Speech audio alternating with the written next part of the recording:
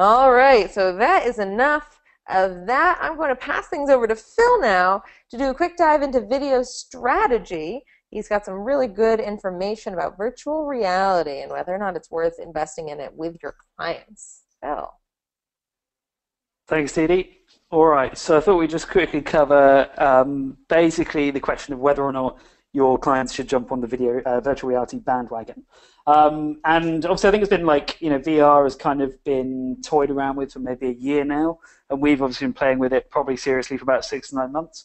And I think there's been a kind of range of responses. Clients have either gone, oh, this is great, new and shiny thing, we need to do this, or they've gone, this sounds ridiculous, we're not doing it, or they've had a kind of lukewarm response somewhere in between that's been along the lines of, maybe we'll start to play with this when the early majority have already got there.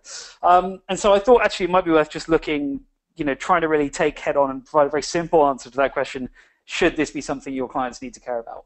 And so if we move on to the next slide, Didi, we've got, I've put a very simple little table together here that I think answers the question. And I think basically it comes down to whether or not there is something exciting and compelling that you're able to show visually for this particular brand. So VR is obviously a very visual medium. I think it's more visual really than oral in that sense.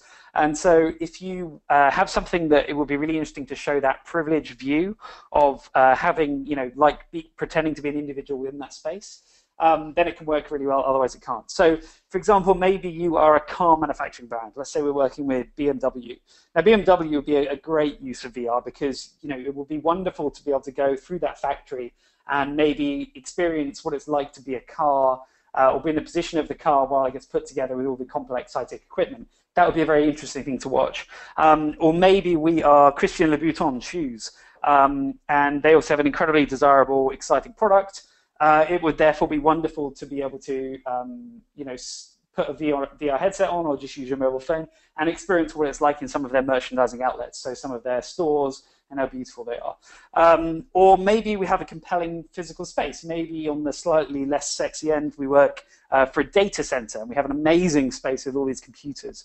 Or we have a giant warehouse somewhere. Or maybe we have a really, really interesting office space and something unusual in that regard. So perhaps Wistia. Or maybe we work for a lumberjacking organization and we can do some VR of beautiful mountainside vision. So if we can provide something that's really interesting from a visual perspective, that's where VR really comes into its own.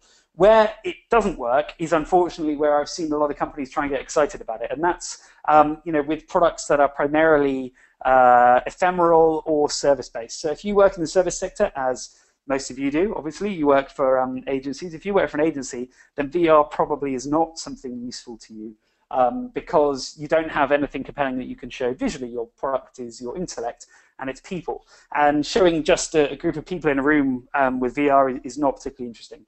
Same, obviously, with SaaS. With Wistia, we've tried a bit of VR, but really it's only worked for us because we have compelling physical spaces and we can do interesting things in that regard. Most of the VR stuff we've done has honestly not been related to our product because, trying to make a VR about software doesn't really work. Same if you're an affiliate or e-commerce space, you have a very digital business. It's not something that has that visual appeal. So hopefully that's useful, and you can go away and provide some advice to the different kinds of clients that you're working with about whether they should start experimenting with VR. Wonderful. Thanks, Phil.